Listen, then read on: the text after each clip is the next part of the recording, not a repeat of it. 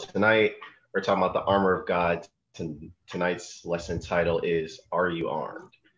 So, to start out, we can just or rather, can we all turn to Ephesians 10 or Ephesians 6, 10 through 17? And whoever gets there, they can read it first if they would like.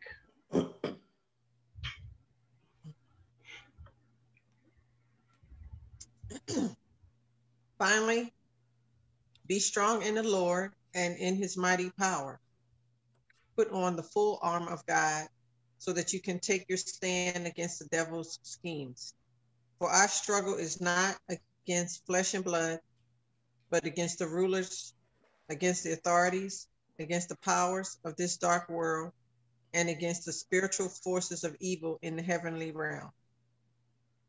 Therefore, put on the full armor of God, so that when the day of evil comes,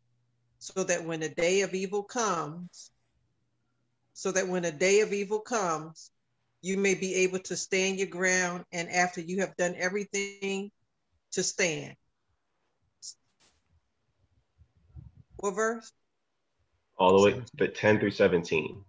Okay. Stand firm then with the belt of truth buckled around your waist, with the breastplate of righteousness in your place, and with your feet fitted with the readiness that comes from the gospel of peace. In addition to all this, take up the shield of faith, with which you can extinguish all the flaming arrows of the evil one. Take the helmet of salvation and the sword of the Spirit, which is the word of God. Okay, thank you. And so, just thinking about these verses and whatnot, what I kind of want to do is go through each one of the pieces of the armor and see how important each of these pieces are in our daily life. So, first one we're going to start with is the belt of truth. So, the belt of truth, just thinking about the simple concept of a belt. A belt is to hold your pants up. And likewise, the truth holds up against anything. Thinking about that. And sometimes I feel like we are sagging our pants with the truth around our ankles, trying to showcase God's word sometimes. Or even other times where we're living our lives and we're sagging our pants with lies. And people can see, but yet we're trying to claim that we're Christians and whatnot. Because this is an armor of God that we're supposed to be putting on daily. This is something we're supposed to be, making sure we're strapped with these things daily, because like the verse says, this is a spiritual battle that we're in. And if you go into a battle unprepared, you could lose your life. So thinking about just the belt of truth, I want to look at some verses. So can someone turn to Ephesians 4:15? Someone else grab John 16:13, and I will read 2 Timothy 3-4, or 4:3-4. So whoever gets Ephesians 4:15, they can read first. But speaking the truth in love, may grow up in all things into him who is the head, Christ. All right, thank you. Anyone got John 16:13?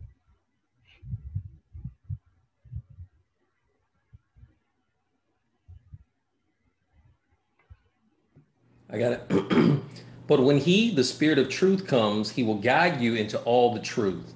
He will not speak on his own. He will speak only what he hears, and he will tell you what is yet to come. Okay. I'll hold off and read the other verse, but just thoughts about these verses and the belt of truth. What do you guys think about what the belt of truth represents and how we can use that in our lives, and just thoughts about the verses so far?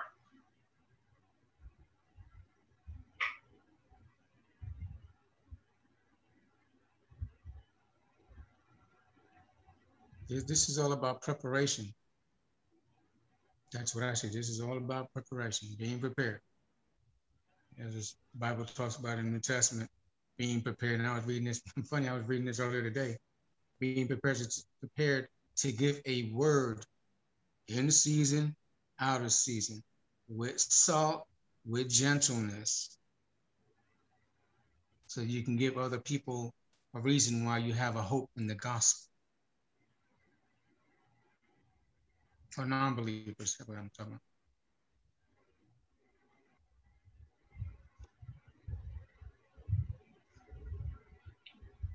Anyone else? Truth is where a lot of things hinge from that. If it wasn't true, who cares? I mean, like all of Christianity would mean nothing if it wasn't true. And the stuff that we say to people, the stuff that we interact with them, and how we bring that up, if what we're saying is not accurate, you're just giving people false hope, or you're telling fairy tales. There's no substance to it, so it has to be truth.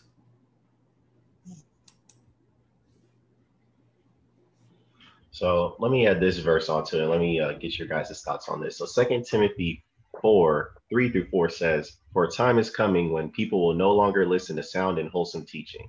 They will follow their own desires and will look for teachers who will tell them whatever their itching ears want to hear. They will reject the truth and chase after myths."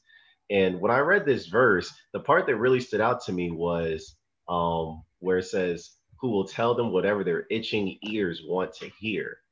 And it was just really interesting to me because I was just thinking that what we desire and what we want to hear is like essentially a scratching to our ears. Essentially, it's like a soothing kind of scratching to our ears to make us feel better because it's what we want to hear. And I thought about the belt of truth and just specifically talking about truth. And sometimes the truth is not what we want to hear. Or sometimes a belt can be strapped around you kind of tight and you may want a little breathing room in the same light, but but it has to stay secured. It has to stay buckled around your waist to keep it secure, to keep it fastened. And a lot of times we're loosening the truth, or we're creating these half truths or these other things to short or, navigate around the truth, or just try to, avoid the truth altogether. And I just thought about that kind of imagery and the description in that verse, and it really kind of gave me something extra to think about. So with that added verse, does anyone else have any additional thoughts?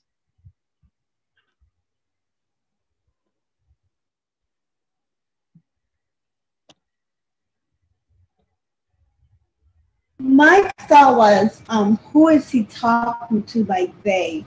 I'm wondering if he's talking about, well, if he's talking about the world, we know the world they do their own thing and they don't listen to us anyways. I'm wondering if he's talking about those who are Christian or call themselves to be Christian. That's a good point. Yeah, I don't think the verse leaves out anything. I think the one thing is that because even sometimes as Christians we can fall away and we can be susceptible to wanting to hear whatever it is that is going to make us feel better, or it's going to make us look better, or whatever. And sometimes we're concerned more about our image than the truth. So I think that was a astute point, Claire. I have a question here. Mm-hmm. If a person wants their ears scratched, in my opinion, it's something that they're already doing or want to do. It's like they're looking for permission or someone to say it's okay. Like you were saying, in the end days, people don't want to hear that. That's all that's about. They're indulging and they want to hear something that's going to say it's okay to indulge. They want that confirmation that they continue doing whatever they're doing. Yeah, I think that's a good point as well. And so thinking about that, did anyone else have anything on the belt of truth before I went to the breastplate of righteousness? Okay. So, breastplate of righteousness. when we think about a breastplate, something that guards, something that protects, and specifically when we're talking about a breastplate, this is specifically about protecting your heart, because in battle, the most fatal places you can get hit is either your head or your heart. And so breastplate of righteousness is very, very important here. And so, like I said, this is for protecting your heart, for guarding your heart, which is something God calls us to do. And so with that, I'm going to read Proverbs 4:23. Can someone else grab Proverbs 14:12? Matter of fact, no, I'll let someone else read Proverbs 4. Someone else can read Proverbs 4:23. I'll grab 1 Samuel 16:7. Okay, I can do 4:23. Above all else, guard your heart, for everything you do flows from it. Yes, sir. Thank you. Anyone got Proverbs 14:12? I was just thinking about Proverbs 23:7. As a man thinketh, so is he. Thinking in his heart, so is he. You said 14 what, Rondé? 14:12. There is a way that seems right to a man, but its end is in the way of death.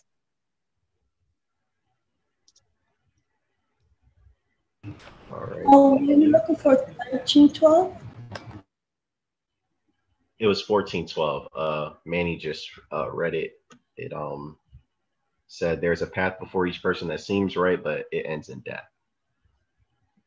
And then I will read 1 Samuel 16, verse 7. It says, but the Lord said to Samuel, don't judge by his appearance or height, for I have rejected him. The Lord doesn't see things the way you see them.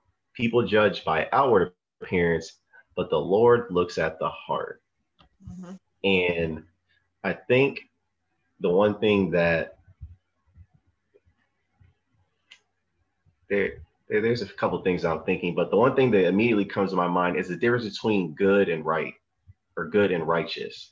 Because oftentimes we hear a lot of people say, a question I've heard people say religiously when they're questioning Christianity is, well, why would God let good people die and all this other stuff? And the thing that we have to recognize about the word good,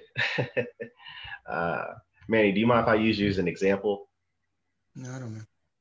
Okay, so there's a difference between good and right, and kind of we just me and my family experienced this last week with a piece of bread, a piece of garlic bread. Everything is good, but everything is not beneficial. So my mom had a half piece of garlic bread that was hers, and Manny came. I was eating my dinner, and he came strolling by, and he saw the garlic bread, and it looked good to him. It looked good. And he said, yeah, I want that piece of garlic bread. I'm like, that's mom's half piece. I said, I wouldn't do it. And then he says, but she left it there. She could have finished it, da, da, da. So I'm like, it doesn't sound like a good idea. This doesn't sound like a good idea. And so Manny went ahead, he ate the garlic bread.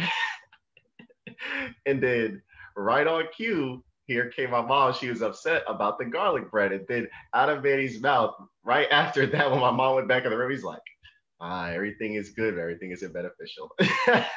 and I thought about that, and I think about this good versus right. And yeah, it was good to him, but it wasn't right because it was my mom's. And I've even read in a passage one time where there's a lot of things that are good. A person who's robbing a bank thinks it's good to steal, but that doesn't make it right. And a lot of times we try to confuse the two. We try to merge the two together when good and righteous are not the same thing. And so thinking about that, what do we think?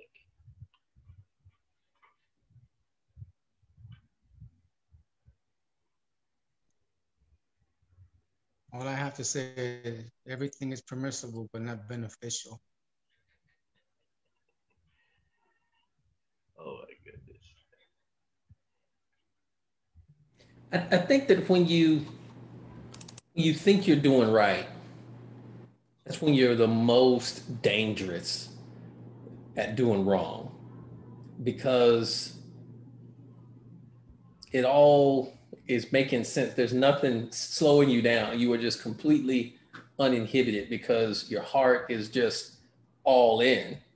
And just because you think you're right, just because it feels good, doesn't mean it is good. Doesn't mean it is right. So it's important to just guard against that at all costs.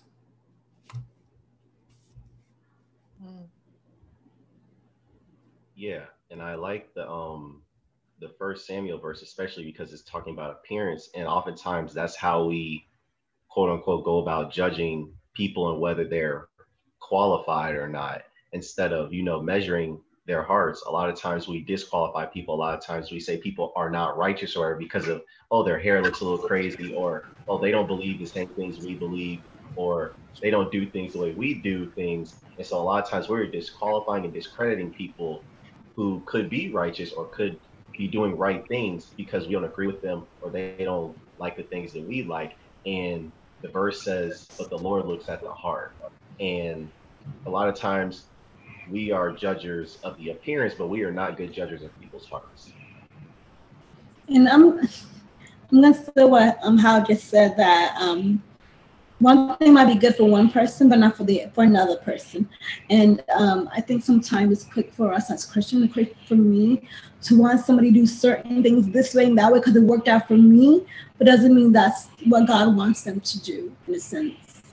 Like whether it's career path, whether it's anything, God has a plan for all of us. It doesn't mean one path.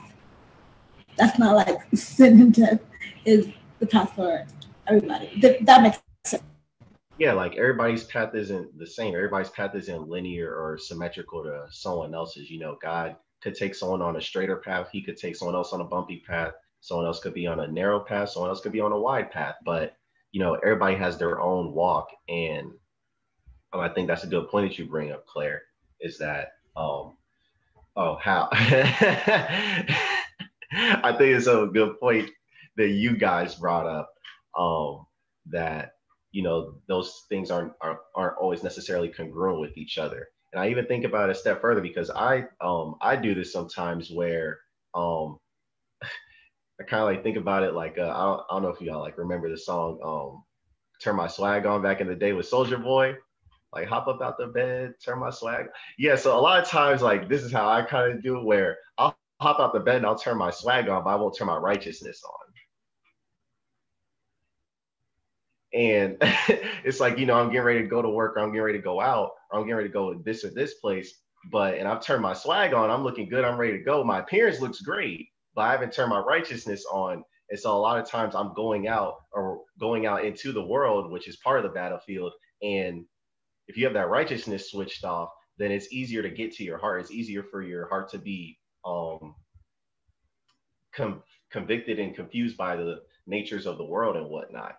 And I think that's something I'm definitely guilty of. And I think something even we can all relate to, because a lot of times we're more concerned about our image than our identity. And, God calls us to have the opposite, essentially. And so, did anyone else have any thoughts about the verses or anything about the breastplate of righteousness? Well, I was just thinking, I mean, we have to take the time to get to know people and not just go by what we see in their outward appearance. Because the heart is just it's just too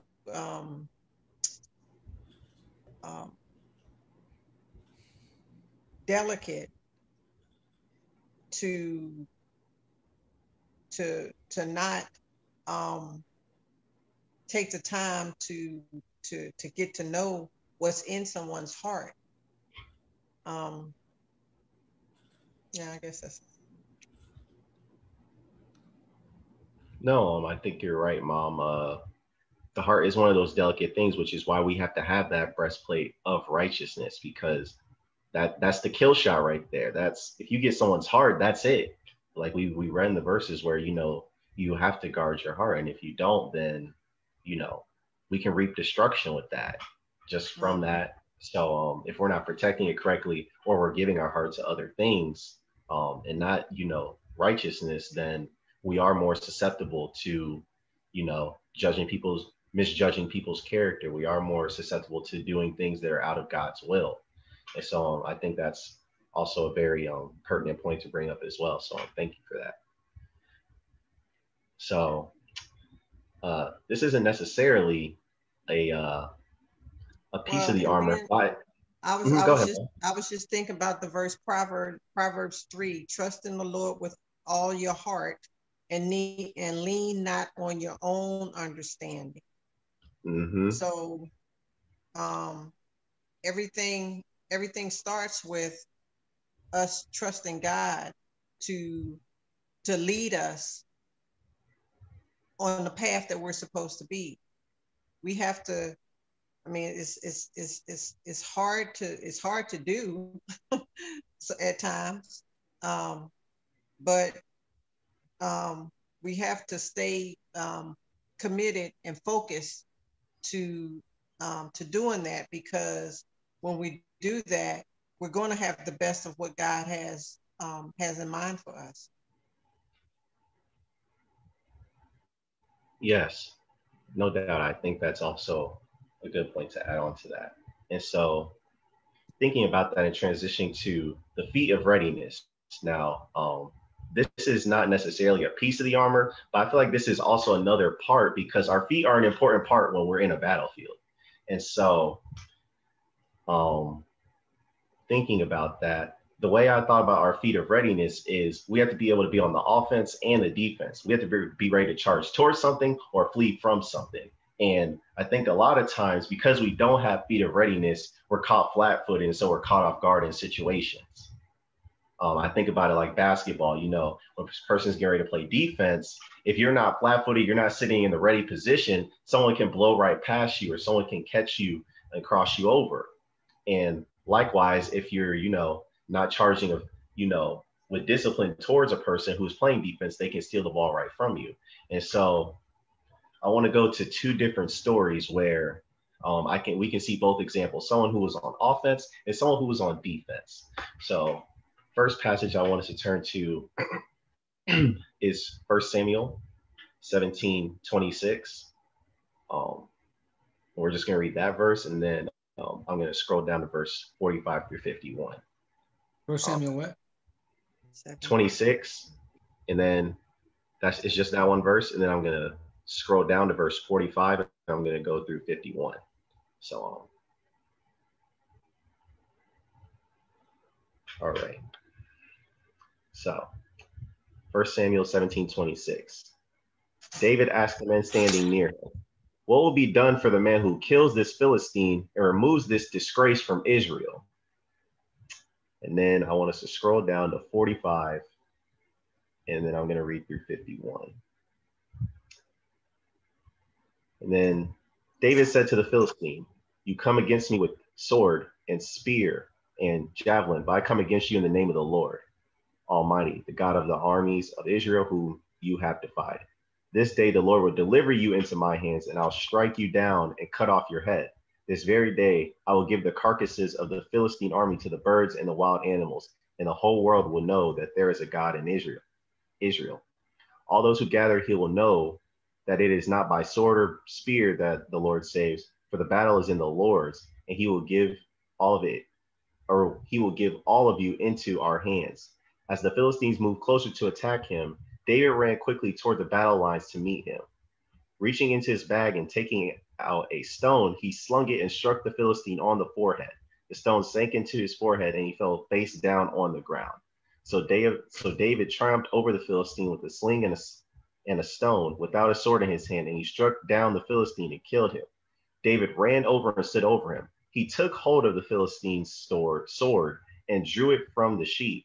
After he killed him, he cut off his head with the sword.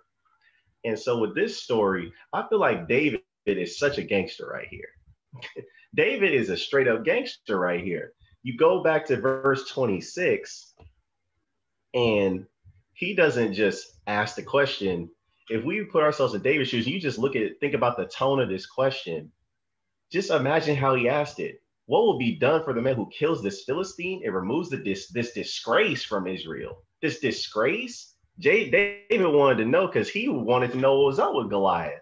And then you look at verses 48, and it says David ran quickly toward the battle to meet him. David had feet of readiness, and he charged toward it because he knew that he had God on his side, and he was ready and prepared.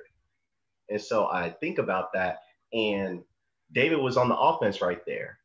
And so thinking about that story before I read the next story, what are our thoughts? David didn't ask for anybody's advice on how to defeat Goliath.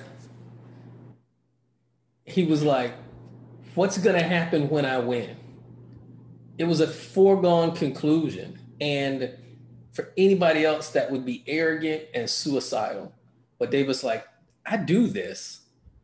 Like, I've already killed a lion and a bear that were bigger than this dude, which sometimes we think, oh, well, I'm going to face this Goliath. But you haven't killed a lion or a bear when nobody was looking. So when you step up to face the Goliath, you're finna get wrecked because your feet are not fit. They're not ready. You don't have that experience, that preparation that David already had. God had already brought him through that type of journey. And so I think we're so used to the story of David and Goliath that we get kind of complacent, but that's insane. Like, Goliath wasn't just some tall goof. Goliath murdered dudes. Like, that's what he did. Like, he was a champion. Like, he's like, I done killed a bunch of dudes before. Like, and they all thought they was probably gonna win. But David's like, yo, I don't need a spear. I don't need a sword. Matter of fact, I don't want to get too into it, but when David said, I'm gonna cut your head off, with what sword? Because David didn't have a sword, but he was like, you brought your own sword for me to cut your head off with. And that's exactly what he did. Gangster. Just bananas. Gangster. That's Killing it. someone else's weapon. Right? Crazy. I do have a question though. Was David carrying the sword and sling like this whole? Did he just pick it up, or is he always carrying that around? Is what I'm trying to ask, because he came to the field to give his brother something, correct? So this gangster is all prepared. Yeah, he literally stayed strapped. Like, literally, he kept that sling on him. He had to get him some rocks from the little creek or whatever, but he was like, I keeps my sling on me. So the whole thing about David is that he was too young really to go out there and fight. That's why he didn't have a sword. But he had that sling. That's all he needed. Yep. There were a lot of grown men out there with swords who didn't want no part of that business with Goliath. So, and so I think about that, and that was David charging towards something. He had the feet of readiness to charge towards something. But let's think about the feet of readiness. We need to be on the defense and flee. So let's turn to Genesis 39, 6 through 11. Can I say one more thing about David? Go ahead.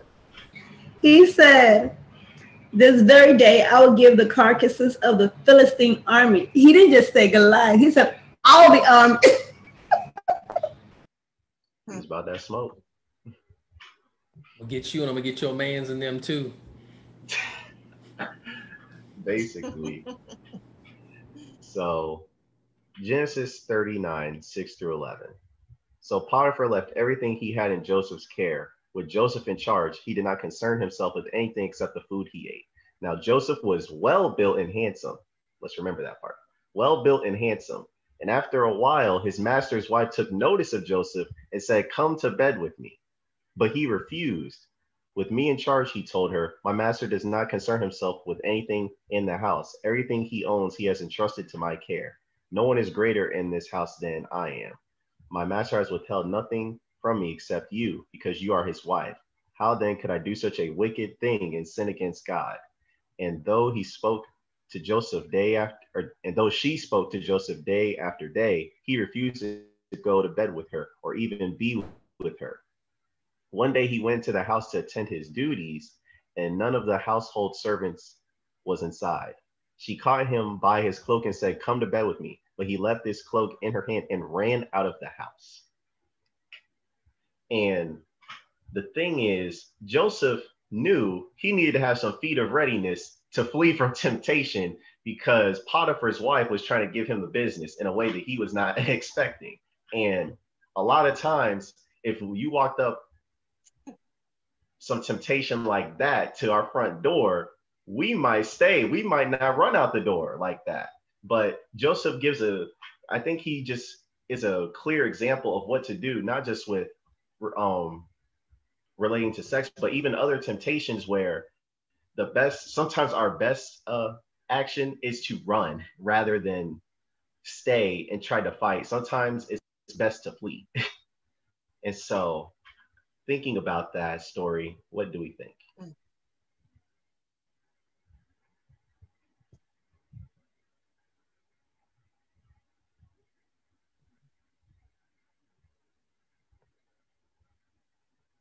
I think some. Go ahead. Oh, no, go ahead, brother. No, after you. You're too kind. I think sometimes when I go to church, I listen to lessons, sermons, and I think I'm glad I'm not struggling with that. I'm glad I'm not in this whatever. But just because this was a temptation for Potiphar's wife and not for Joseph, it's because cannot be in his position or think, okay, this might be a struggle for me if that had happened to me. It does not omit the message and the point that's being set out, that we need to have our feet ready. I just, confession time. That's all. That's cool. I like that. What I was going to say is Joseph set up the prototype. This is literally how you flee temptation. You got to turn and you got to run. And it seemed like dude was like breaking a tackle. Like he was shaking it loose. Like, no, you're not finna get me. And like, you can't reason with sin. You can't try and talk sense into it. And I've told some of my dudes who did not run when they should have run, I said, bro, you can't reason with a naked woman.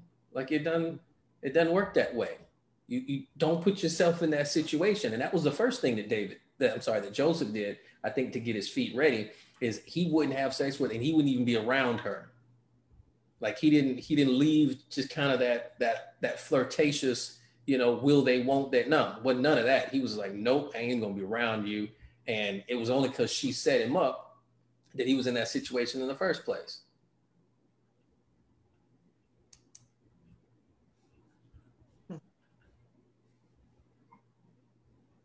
No, I think that's a good point, Mr. Anthony.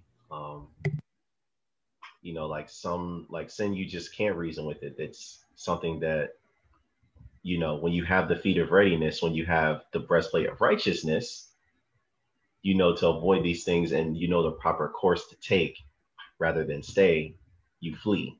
And I think, once again, like Joseph was a perfect depiction of what to do. And also even David, he was a perfect depiction of what to do, charging towards something. And so, did anyone else have any thoughts about either of these stories before we move on? Sorry about that. How's been a gentleman that took Macy out for a walk because she's been begging? No problem.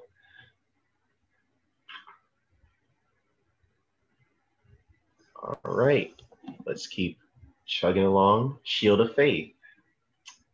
So the shield of faith, I thought about this one. This one gave me a little bit of trouble because I was thinking about this and I was thinking about kind of to me, it wasn't an overlap, but kind of that extra protection, because I thought about the breastplate of righteousness and how that's kind of already a means of protection. I was like, okay, so what would the shield of faith, how would that be useful? What is that for? And the thing I came to was a classic Avenger, Captain America. I thought to myself, and I said to myself, what would Captain America be like if he didn't have his shield? Right, exactly. Mr. Anthony's face says it all.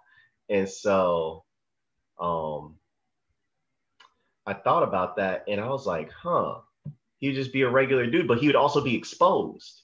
He would also be, his body, everything he had would be exposed if he didn't have a shield. And I thought about our faith, and without our faith, we would be very exposed if we did not have that shield of faith. And so, because I think about what a shield, the objective of a shield, and its objective is to either block things or deflect things. And some things, when we have that shield of faith, we can deflect certain things. It's like, oh, well, that's not of the Lord, that's not of the Lord. And certain things we can protect ourselves against. It's that extra protection in addition to the breastplate of righteousness. And so I thought about that and how we need to have this deep type of faith. And so can someone read Hebrews 11:6? And someone else grab 1 Peter 2:17. Hebrews 11:6. Without faith, it is please God. Read it a little louder, Mom. Oh, You already had it. I can hear you. oh, you talking about the verse? Yes. Yeah. Oh, yeah. I was saying, and without faith, it is impossible to please God, because anyone who comes to him must believe that he exists and that he rewards those who earnestly seek him. Thank you. All right. Anyone got 1 Peter 2:17?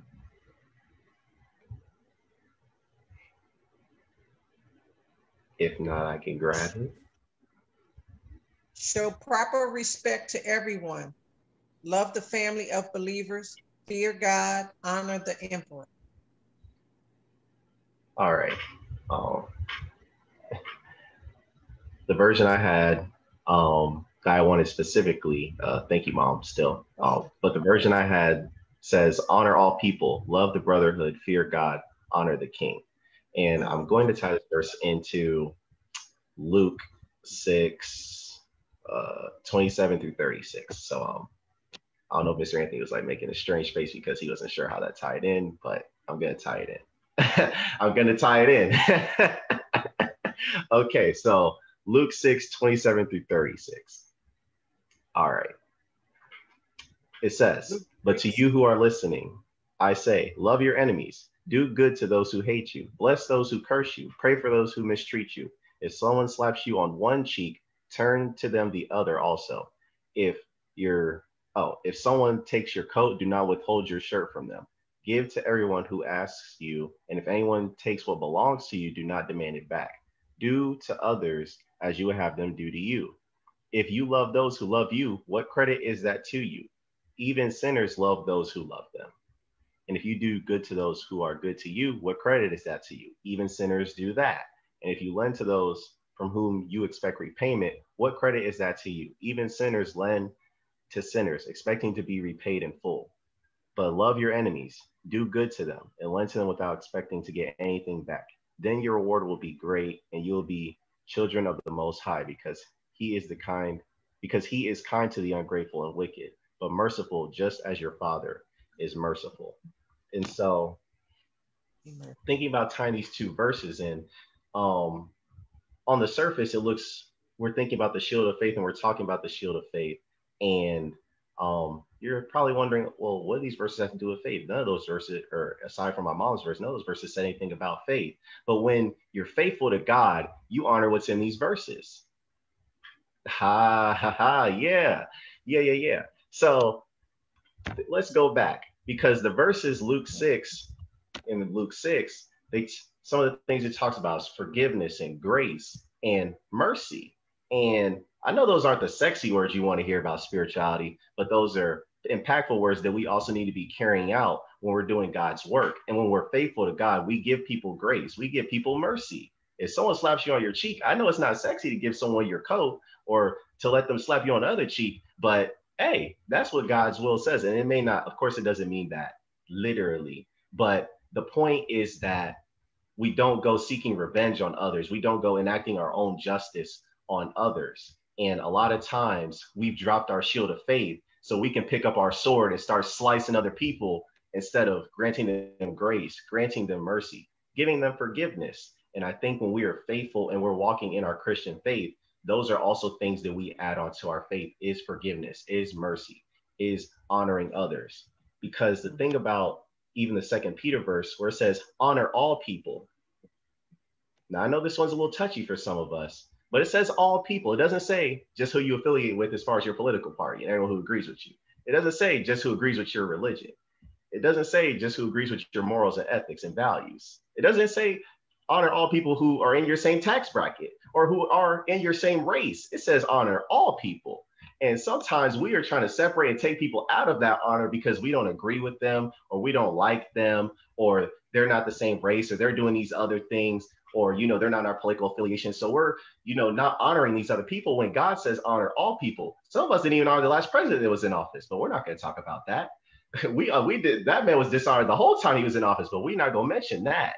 We're not going to mention that. But my point is that we have to honor all people because all people are God's children. And if God says we need to honor all people, then that means all. That leaves no one out.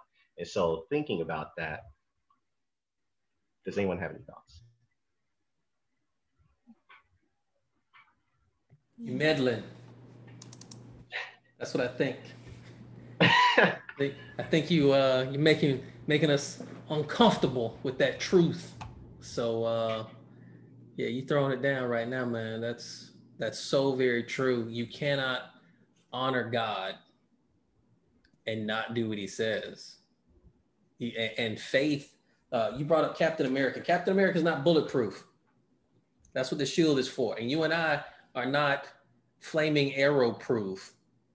When Satan, releases that arrow in your direction and it hits you, it's going to hurt and it's going to burn. Like that's what it do.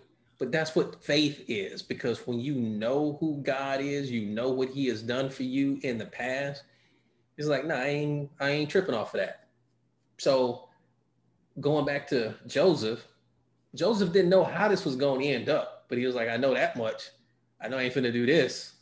So I'm going to have faith in God. Like, I can't do this against God. Mm-hmm. So Joseph honored God, and he honored Potiphar, and he didn't dishonor himself, even though Mrs. Potiphar was dishonoring herself. Mm-hmm. Keep talking about the word faith, and what comes to mind is the basic tenet of faith. The New Testament says, now faith is the substance of things hoped for and the evidence of things not seen. That's how bad faith is. You gotta have that. Got to have it. It's impossible to please God without it, first of all. I never noticed, but I really, really like Hebrews 11:6 definition of faith, that it's believing that who comes to him must believe that he exists and that he rewards those who honestly seek him. If you're honestly seeking him, that means you are obeying him and following his steps. And what I love about the shield of faith is that we don't have to question, or we don't have to wonder why is this and that is happening, or anything. We just hold behind that faith that God exists and so forth. You know what I'm saying? Like, some things bad that happens, we don't have an answer to. It might shake our faith, but if we hold still, even without knowing the answer, sometimes that's all we need. Yeah, and I think even taking that a step further, I think about, what is our shield made of? What is our shield of faith made of? Because everyone's faith is not built the same. There is shallow faith and there is deep faith. And I think about even what Captain America's shield is made out of, vibranium, which in the Marvel series is the strongest metal on Earth. And just applying that to what is our shield of faith? What is it made out of? Is it made out of that vibranium? Is it made out of wool? Is it made out of wood? Is it made out of cotton?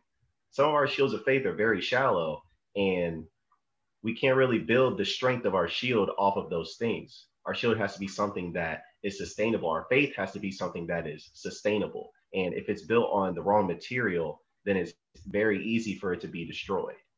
It's very easy for it to be put down. It's very easy, for it to be effective in a negative way. And so I think that's just something else to think about when it comes to the shield of faith is what is your shield made of? What is your faith made of? What type of material? And so kind of continuing on, I want to get to the helmet of salvation. And so with the helmet of salvation, I kind of dumbed it down to thinking about riding a bike and the importance of wearing a helmet while you're riding a bike. And I think about the importance of a helmet, and it's for the protection of your head. Rather, this helmet of salvation is for the protection of your mind. And I think about that, and I just think of the verse that I had it for this lesson, Romans 12:2, which is about renewing our minds. And so I didn't kind of like want to go to that verse because I know like we all kind of know it, but I kind of wanted to get to a different verse, 1 Corinthians 13:11, which says, when I was a child, I talked like a child, I thought like a child, I reasoned like a child. When I became a man, I put the ways of childhood behind me. And I think about the process of salvation and how it's a transformative process. It isn't something that, is stagnant or is just, kind of, just stagnant, but rather it's something that where we have to constantly be renewing our minds daily. We have to constantly be putting on this helmet because it can change our mind. It can change our views on things. And the one thing I think to understand about the helmet of salvation is that, because I've heard some people talk about, oh God, why doesn't he step in when people do this or that? And the one thing, maybe no one on this live stream that we're on, but people who may hear this live stream somewhere else may need to hear is God does not save from stupid. God does not save from stupid. He redeems and he restores from stupid, but he does not save people from stupid. And when we make stupid decisions, when we don't have on the helmet of salvation, there are consequences for that. God is still a God of discipline. And if you make a decision outside of God, God's not going to come to rescue you, but there is redemption in God will always be there. He will always protect us. He will always restore us when we do make a mistake, when we do slip up somewhere. And so thinking about that, or when we make decisions that are childlike instead of manlike, and so, or womanlike. And so thinking about that, what do we think about this, the helmet of salvation?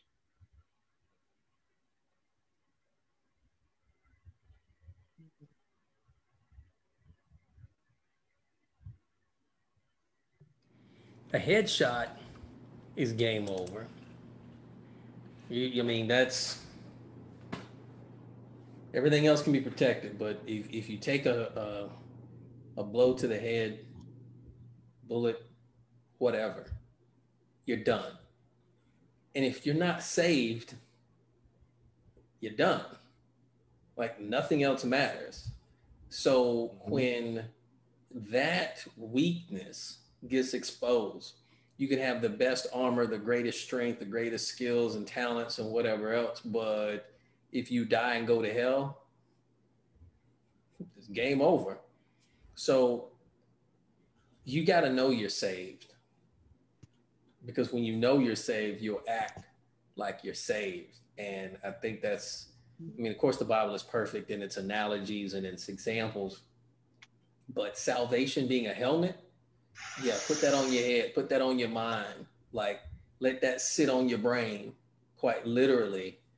And it's the greatest form of protection, because if you do get taken out of the fight, oh, well, I still went to heaven.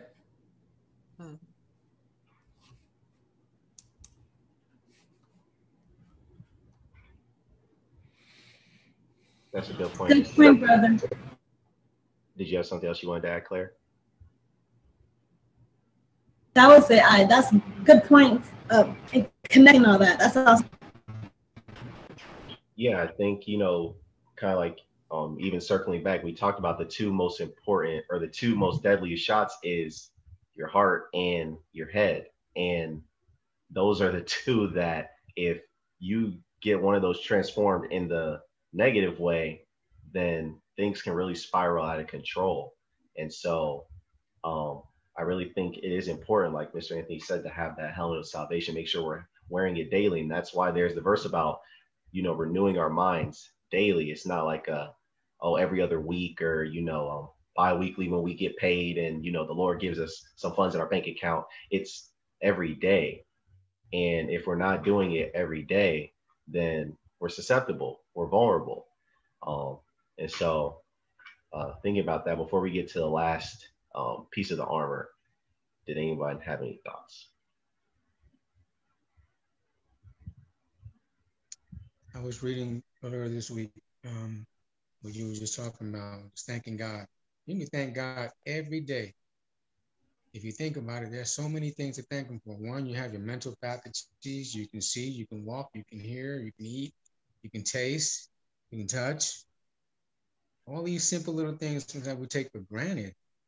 But there are millions of people that don't have those things for whatever reason.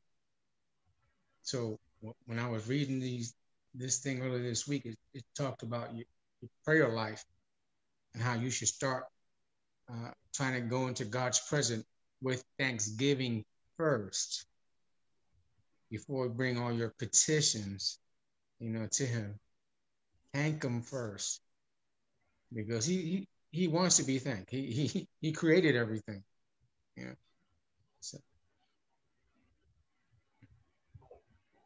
Yes, I think that's also a good point as well. So thank you for that.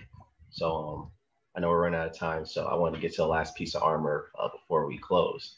And so last piece of the armor is the sword of the Spirit. And so for this, I'm going to read Hebrews 4:12. If someone else for a little bit later wants to grab Proverbs 27:17, I would greatly appreciate it. So Hebrews 4:12 says, "For the word of God is alive and active, sharper than any double-edged sword. It penetrates even to dividing soul and spirit, joints and marrow. It judges the thoughts and attitudes of the heart. Nothing in all creation is hidden from God's sight." Oh, I kind of read over. But needless to say, the sword of the Spirit is an important part of this. And sometimes I think we're too busy swinging our sword at other people, trying to get them and convict them and cut them, instead of directing our sword at us. And so kind of even taking that a level deeper, I think about how a lot of us, we have the Bible basics, but we don't want to get deep. And there's only certain things that God can do when we're in the deep instead of in the shallow. And I think about how God can do the dynamic in the deep. He can do the divine. He can develop us. He can direct us to our destiny, and this is also not another sexy word, but dependence, because I know our culture and our world preaches independence and doing things independently, not relying on others. But God is a God who we need to depend on daily as well. And so I think about that. And when we don't have that sword of the Spirit that sword of the Spirit directed at us, to allow it to convict our hearts and our motives, our actions, I think it kind of is a disservice. And so with that, before I have the Proverbs verse read, does anyone have any thoughts?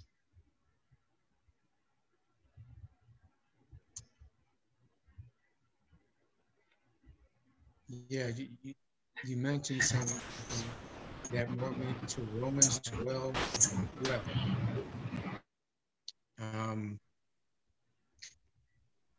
Call for me, and I will answer you, and I will show you great and mighty things which you do not know. You were talking about digging deep, and in Romans 12:12, that's exactly what God's talking about. Yeah, I think you bring up a good point. I also think another part of that is there's only certain things that can be developed in the deep, and a lot of times we don't want to go to the deep until we're desperate, and that's after the damage is already done, and now we want to get deep with God. We want God to come and be our 911 rescue call, and God's like, now I got to do more developing, because now you didn't want to come here on your own, so now I got to show you that you need to depend on me. And so I think that was a very good point that you said, Manny. So thank you for that. Mr. Anthony, And God waits for those opportunities too. He's there for those opportunities too. Because whatever's going to bring you to him, even when you have to pick up the phone for that 911, he's going to pick it up.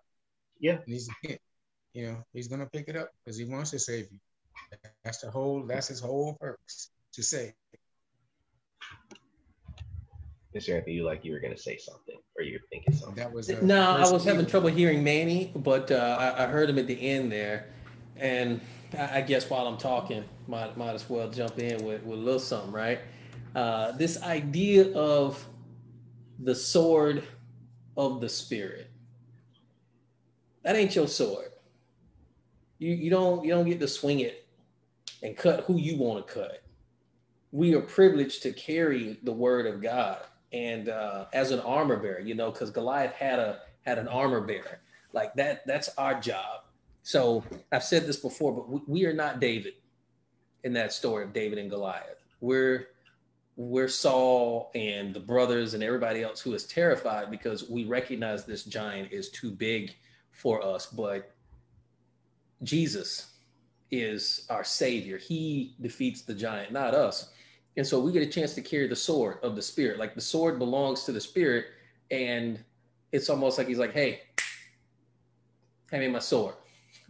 I'm finna go to work. Give me my sword. Yes, Lord. Here you go. Boom. Here you go. And we get to participate sometimes in our lives where, you get an opportunity to talk to somebody and you're talking and you're like, yo, where did that come from? Because that wasn't me. Like that was way better than I would have come up with. And it's like something just coming to your mind. And I firmly believe that's the Holy Spirit working. And his word, the word of God, is sharp. It's precise. And it's clinical. It's not a machete, where you just be hacking at something. You can't do surgery with no machete, but the sword, the word of God is laser beam focused, razor sharp, to where he does not miss the target. He doesn't cut what don't need cut. Divide the soul from the spirit. What even does that mean? Like, amen. We use those terms interchangeably, but he's like, my sword is sharp enough to divide them. And you can't even distinguish sometimes between them, but he can, and he can divide. So, man, we could just go on and on because God is so amazing like that. But yeah, the sword of the Spirit, that's your only offense as well, because his word is the only thing that has any power to fight a spiritual battle. My science, my reasoning, my jokes, my whatever I got, that junk's no good. Only the sword of the Spirit has any divine power to fight spiritual battles. Yeah, I think you brought up a good point of even not swinging our sword or thinking that it's a weapon.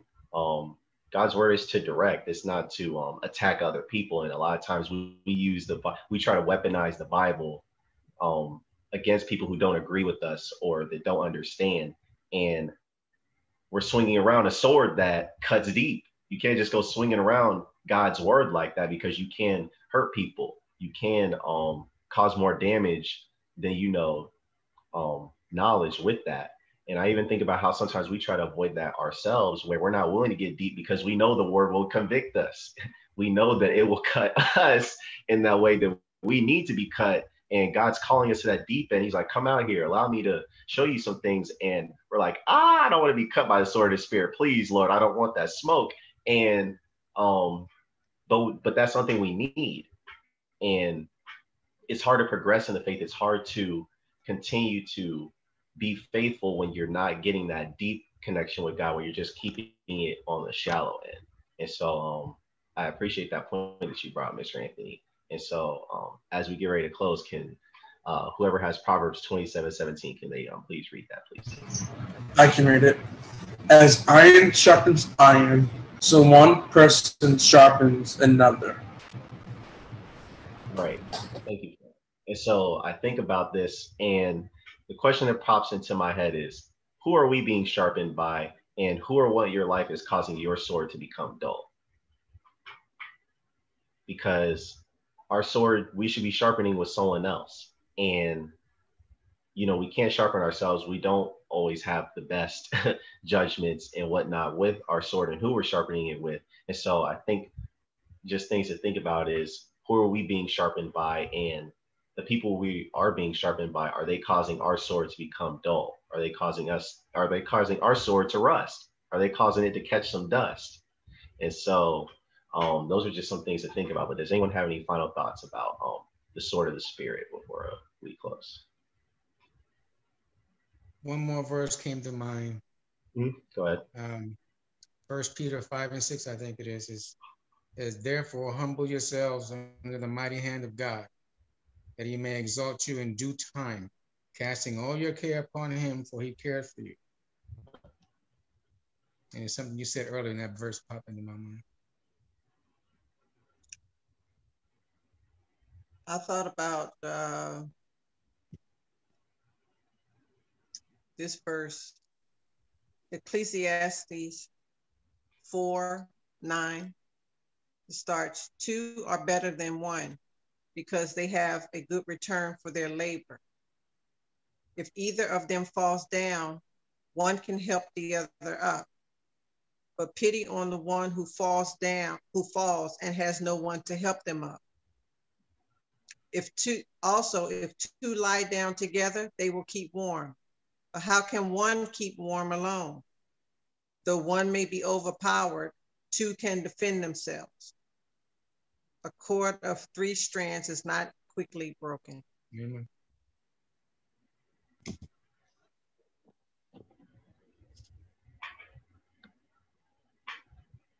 It's important. Who are we sharpening with? Who are we surrounded by? Who are the people that we're relying on to pick us up when we fall down?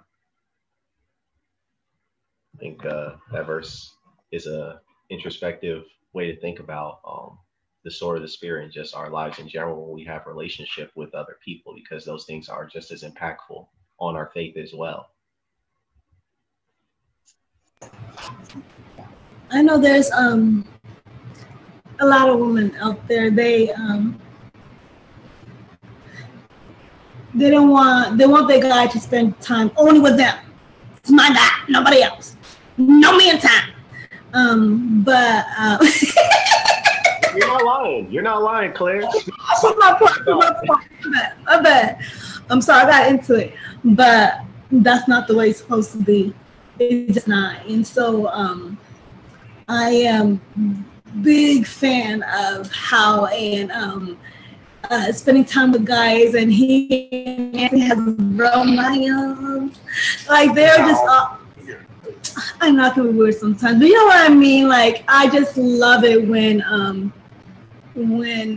we as women allow our brothers or sisters or even our best friends to be sharpened by other people and to have other Christian influences in life, because we need that community. And I think doing the opposite is not loving.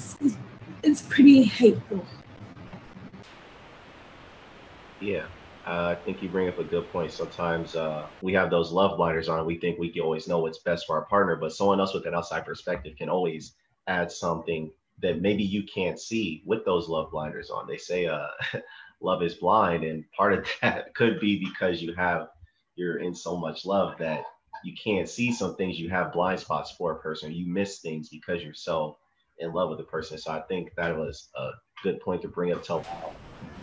Yeah, and men need men, and women we need women. We need someone who can speak our language and struggle what we struggle with. Yeah, that was a very good point. So I'm out of things to say. That was that was the lesson on the armor of God.